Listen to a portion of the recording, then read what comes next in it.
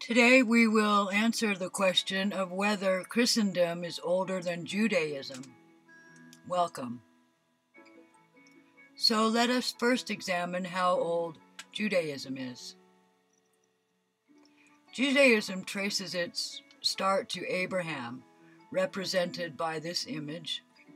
We can see Judaism's Hebraic roots that began with this first Hebrew priest. Now let us see how old is Christendom. Like Judaism, Christendom also has roots. These are pagan roots that we can follow to the first recorded pagan priest, Terah, Abraham's father, represented by this image. So Judaism and Christendom were both delivered in the lives and times of Abraham and Nimrod.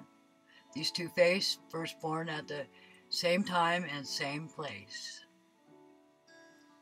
Thus, we can say these are twin institutions or nations, and Judaism was born on the heels of Christendom, since Terah was established as a priest of the pagan nation before his son Abraham had established the Hebrew nation.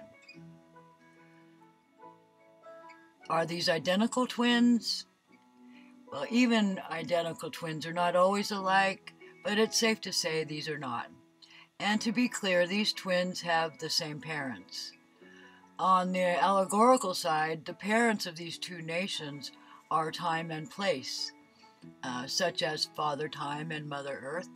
These two beget Christendom and Judaism. One is pagan and the other is Hebrew. What we have are the nations represented by Esau and Jacob.